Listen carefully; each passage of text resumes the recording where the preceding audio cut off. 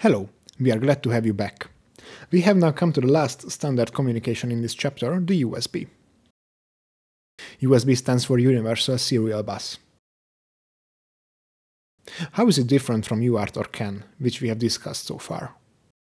Welcome back, everyone. Balázs, this is a great question.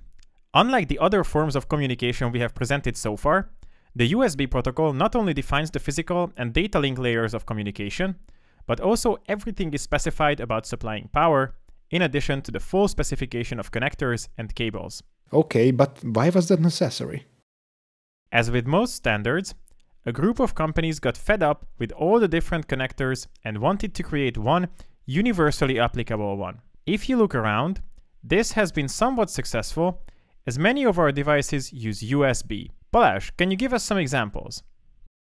Of course. Here is this laptop with 4 USB ports. You could connect a wired mouse, an extra keyboard, or even a data storage device. Exactly. As we have seen before, USB is so widespread that we connect everything to our computers almost exclusively via USB connectors, including our devices that communicate via UART or CAN. Wait a minute, Adam. The 4 USB ports on the laptop are not the same. Wasn't it supposed to be a universal connector? Yes, it was. However, technology is constantly evolving, and this has put increasing demands on the USB standard. The first USB connector came out in 1996 with 2 versions capable of 1.5 and 12 megabits per second speeds. In comparison, USB 4 and USB 4 2.0 devices came out in 2019 and 2022 respectively. These were now capable of 40 and 80 gigabits per second respectively, as we have devices that require such fast data transfer. This is interesting. But how does the computer now have to communicate with the USB device? Each USB device has a vendor ID and a product ID, which can be retrieved from each USB device in a predefined way by the computer when connected. Based on these parameters, the computer can determine which driver to use for the communication to work correctly. These IDs can be requested by members of the USB IF, which is short for USB Implementers Forum, and are absolutely necessary for the devices to work. This is a non-profit organization whose main activity is to promote USB. I see. Then we know that there are several types of supported speeds and how the computer can distinguish between the devices. However, we haven't talked much about the different USB standards. So let's go through them one by one. The first USB 1.0 standard introduced 2 types of connectors, Type A and Type B, and the second revision introduced Mini A and Mini B connectors. Here comes another reason why there are more than one type of connector. The USB master-slave communication and the connector types refer to the types. This is why computers are equipped with USB Type A connectors and printers with USB Type B connectors, because this way it is not possible to accidentally connect 2 hosts or masters, for example, computers or laptops. The now well-known Micro B and the less well-known Mini AB and Micro AB were launched in 2007 together with OTG, that is on the go. USB 3.0 introduced 2 completely new connectors, also known as Type A and Type B, usually recognizable by their blue color. The Micro line has been extended with a design called Micro B Superspeed, most commonly seen on external hard drives. The Mini and Micro size connectors have declined over the years with the introduction of the USB Type-C connector in 2014. Would it be possible for USB-C to become universal eventually? Hope is still alive, but USB-C is just a connector design. As you can see from the figure, USB-C connectors can be used with USB 2.0 and all types of USB 3 and USB 4 devices. So, the connector itself does not guarantee that all functions are supported.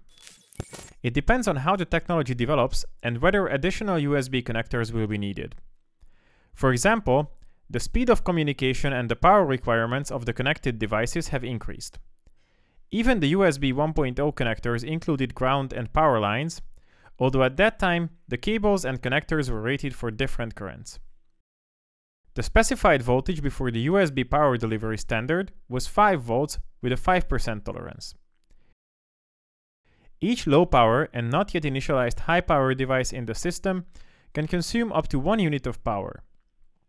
In normal operation, high power devices can consume a minimum of 1 and a maximum of 5 units. Before USB 3.0, 1 unit was 100 mA and afterwards 150 mA. For battery charging, a separate specification, aptly named battery charging, can be applied, with a maximum consumption of 5 amperes. As we approach the summer of 2012, the power delivery standard has been introduced, and with it, higher voltage levels. The new technology could power 5, 12, and 20 volt systems. This was later supplemented by a 9 volt option in the second edition.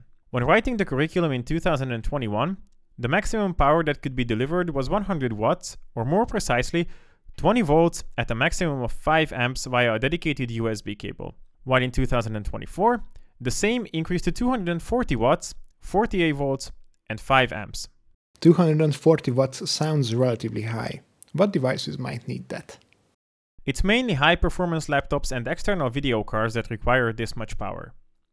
This power level also opens the way for other alternative applications, such as charging electric scooters. I will not go into the data link layer of the standard in detail. It's worth knowing, however, that it is a bus-type channel on which, according to the general standard, one host and up to 127 devices can be located. The protocol has a multi-level star topology, and all communication is initiated by the host device. Hubs can be used to connect multiple devices, in which case all communication from devices under the hub passes through the hub. I believe there is a way to identify the various devices. Exactly. Each device has a device class ID, which determines which driver the host should use to interpret the data. When a device is connected to a host, the ID is sent out and the host decides what is the serving priority of the device. This process is called enumeration. We've talked about power supply, connector types, and communication speed. But we haven't discussed communication itself. What does the communication itself look like with the USB standard? The communication is done on a differential signal pair. Here, too, communication happens in frames, but here the time length of the frames is capped at 1 millisecond. In a frame, not only one packet of data is transmitted, but the time between the beginning and the end of the frame is divided according to priority. The host allocates a time window to each device, which may or may not be filled. Another interesting point is that USB devices can be only hosts or only devices, but USB on the go, abbreviated as OTG, in 2007 specified the possibility for devices to swap roles in the same system. This allows you to connect many different devices via USB ports. Yes, but some devices can be a bit tricky. That's because a physical device from the system's viewpoint can be multiple separate entities with different tasks connected by a hidden hub. A perfect example of this is a webcam with a microphone, where the audio and video can be handled separately by your computer. These devices are called compound devices. That's why USB is called universal, because you can use many different devices with the same connector. I use it for many things too. I often connect the wireless mouse and keyboard adapter and the flash drive to my computer. However, if I think about it, I probably use it most often to charge my phone and laptop. I find the USB amazing. Here's my phone, for example. If I connect it to my computer, it works as a device and I can access the files on it on the computer. However, if I plug in a USB dock, it acts as a host. I can plug in a mouse, a flash drive, and a memory card, charge my phone, give it a stable internet connection via Ethernet, and even connect 2 external displays simultaneously. And all this is via a single USB port. Well, it's really amazing. Let's take a look at an example in the following video. I am looking forward to seeing how we will use USB with our microcontroller. Stay tuned, and we'll show you how to use the development board as a mouse. See you!